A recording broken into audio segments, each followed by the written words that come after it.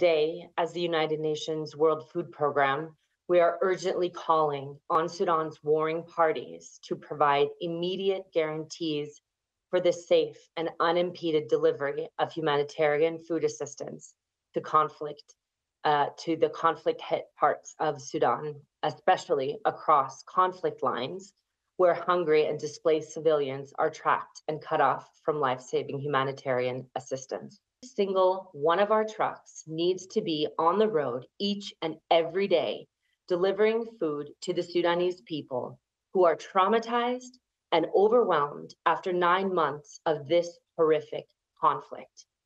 Yet life-saving assistance is not reaching those who need it the most, and we are already starting to receive reports of people dying of starvation.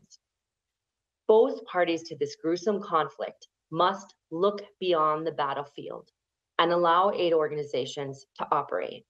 For that, we need uninhibited freedom of movement across conflict lines to help people who so desperately need it right now, regardless of where they are.